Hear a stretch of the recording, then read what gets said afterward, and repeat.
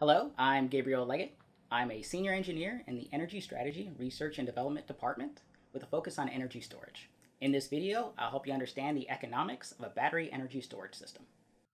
So with annual savings and kind of the cost of the battery, so we listed this. Now I will point out that lithium ion technology, right, prices keep coming down every year. And it varies kind of, what publication you read, but we see about 92, 93% of the cost from last year, right? So if a battery costs $10,000, next year it might be $9,200, $9,300. Now eventually that will level off, but prices continue to come down. So what we're using today is if you put in a battery system and it's a 2-hour system, you can say, all right, I'm assuming based on the kilowatts, it's about $1,200 to $1,500 per kilowatt. Where we get in for our example, 30 kilowatt, 60 kilowatt hour system, it's going to be between $36,000 to $45,000. So as I was saying, generally today, and I want to point this out, today in SMUD's territory. So if I was living in San Diego, I'm throwing solar and batteries everywhere, right? It makes financial sense.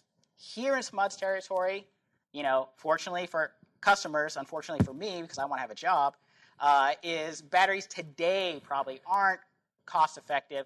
We know that for residential. Commercial, on the other hand, if it's a good application, you might actually get a payback before the end of life of your battery system.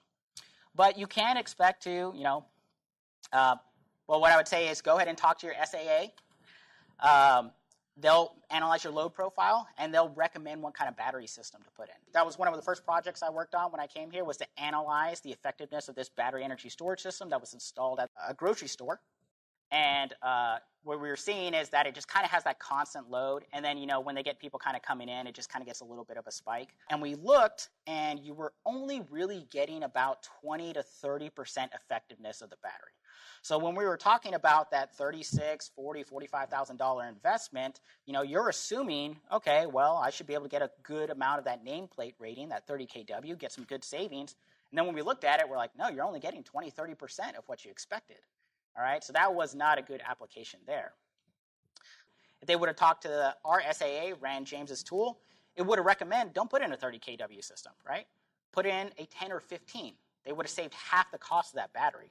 And then it might have actually penciled out for them.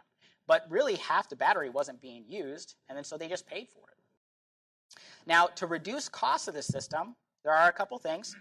So there's the Federal Investment Tax Credit, the ITC. If you couple energy storage with a solar system, and you charge the energy storage system 100% from that solar output, you can reduce the cost of that battery system by 30%. Now, I think I have there should be an asterisk, right, that says go talk to your tax expert before, I make these claims, but you guys can read up on that. Another thing, California offers this, and this would be for the IOU territory, the investor-owned utility territory. It's the State Self-Generation Incentive Program, SGIP. And if you're a gas customer for PG&E, if you put in a battery system, you can go ahead and apply for an incentive to do that. And that can also reduce the cost of your system. So if you can get the ITC credit, you go ahead and look on PG&E's website, look up the SGIP incentive, put in that application. Now you can reduce the cost of that battery. And then when you look at, okay, after you talk to SMUD and see what kind of battery system I need, how much kind of savings I can get, maybe it's starting to make a little bit more sense. So one of the programs I want to point out right now that we just launched about a month ago is our commitment to operate. So we will provide an incentive to you, the customers, if you decide to use at least 51% of your battery to kind of shift load from the peak times to off-peak, right? So that's really using kind of that time of use energy arbitrage. And so I have some of the incentives listed here. So let's say, for example, that 30 kW system, you get a $600 incentive. If you're putting in a big system, you can get up to $5,000.